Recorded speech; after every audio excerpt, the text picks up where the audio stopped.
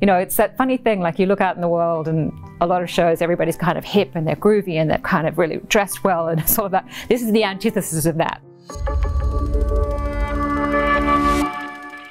The Messenger is an 8-part, 1-hour drama, and it is based on the wonderful novel by Markus Zusak of the same name. And it is really about a young man called Ed Kennedy, who's a bit of a lost soul. And then one day there's a robbery at a booze barn where they're all going to get their snacks and their booze, and he ends up foiling this robbery and becoming a sort of accidental hero overnight. And then these cards start to appear in his mailbox and in all sorts of different places with messages. What he soon realizes is that he's been kind of called upon to help these people in these different places. You always were a funny one, Jimmy. Jimmy? I've missed you. I was sent the book of The Messenger from Jason Stevens at Lithgow, and he and I had done Lambs of God together, and he had read it and just loved it and said, I think this would be, you know, a great series to do. And we went and met with Markus Zusak and his wife Mika, and it was terrifying because he'd never given the rights to anyone. For 20 years people had been trying to get this book.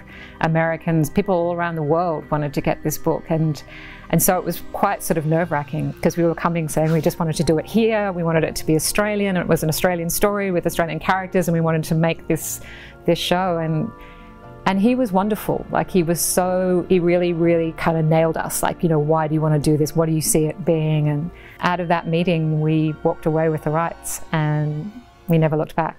What messages? I'm getting messages from someone written on the Ace of Diamonds. People think I'm the psycho.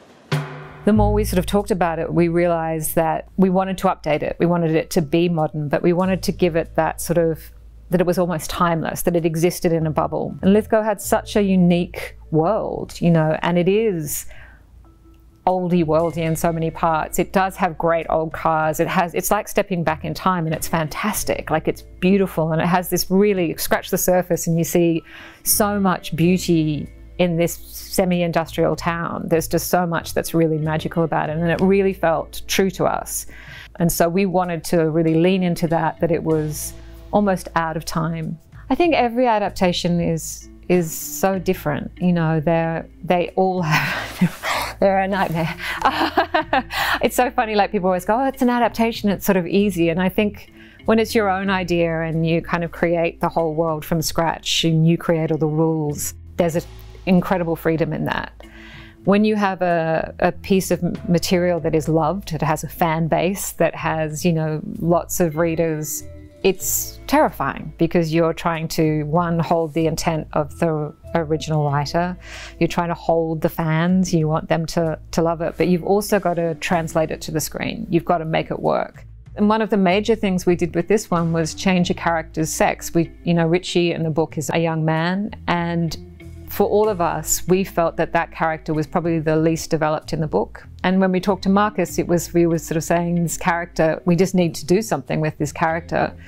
And so changing the sex of the character was one thing, but also to really lean into what the character was kind of doing in the book, but really opening that up and giving her a full and very rich story became a thing that was very important to us. So there's lots of different things that you're constantly doing and sort of checking in. Is it in tone with the book? Does it have the same heart, intent, all of those things, so that you're kind of creating your own unique, you know, piece of drama.